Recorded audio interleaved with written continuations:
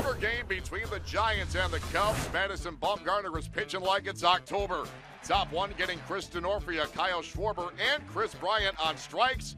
Bumgarner a dozen Ks through 6 on Thursday. Game tied at 1, bottom 3, Matt Duffy.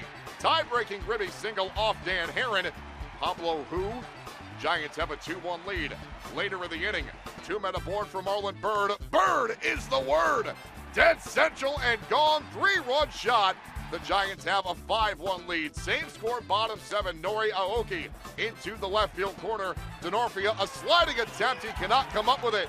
Aoki going for the inside the park home run. He is cut down at home. Settles for a triple. But bottom 8 with the bases loaded. Kelby Tomlinson's first career home run is a grand slam. The Giants win it 9-1 as they defeat the Cubs for just the second time in 7 meetings this season.